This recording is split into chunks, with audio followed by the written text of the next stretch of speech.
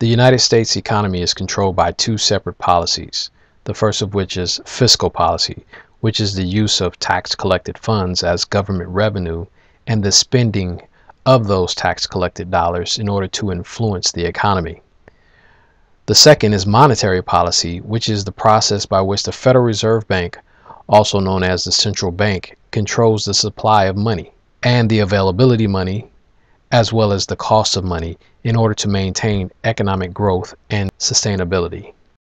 This lecture only focuses on monetary policy.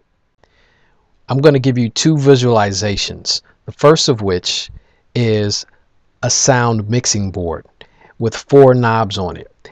The Federal Reserve uses this mixing board in order to control 4 knobs that control the economy. The Federal Reserve's job is to monitor the economy by balancing a steady rate of unemployment with a steady rate of inflation, all while promoting steady economic growth. Too much unemployment or high inflation changes the soundness of the economy to a level that is dangerous and unacceptable.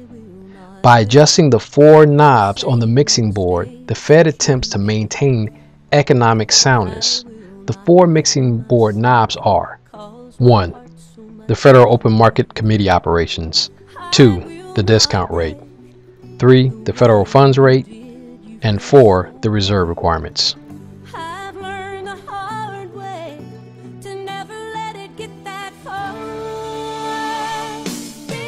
The second visualization that I would like for you to have is a lotto ball machine. Picture a big dome, which is representative of the entire economy, and the little balls that are floating around inside. Those little balls represent money in the system. By adjusting knob number 1, the Federal Reserve uses open market committee operations to buy bonds, which increases the money supply, or sell bonds, which decreases the money supply.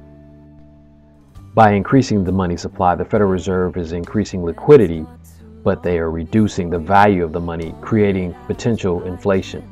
By reducing the money supply is creating a stronger dollar. The second and third knobs on the economic mixing board of soundness are the discount rate and the federal funds rate.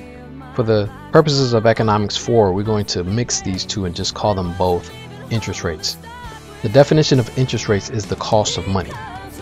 If you put money into a bank, they pay you interest. If you take a loan out, you have to pay them interest. So the interest rate is the cost of getting a loan. If they reduce the interest rate, this stimulates economic activity. If they increase interest rates, this slows economic activity. By controlling knobs 2 and 3, the Fed attempts to control the flow of funds within the system, just as the balls flow in the lotto ball machine. From one transaction to another transaction, from one pocket to another pocket, from one checking account to another person's checking account. This is what's called the velocity of money. The faster the money flows around in the system, the more transactions take place.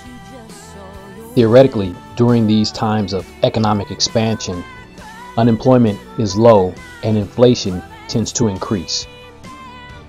The Federal Reserve may elect to get involved and increase interest rates in order to slow economic activity and avoid economic collapse.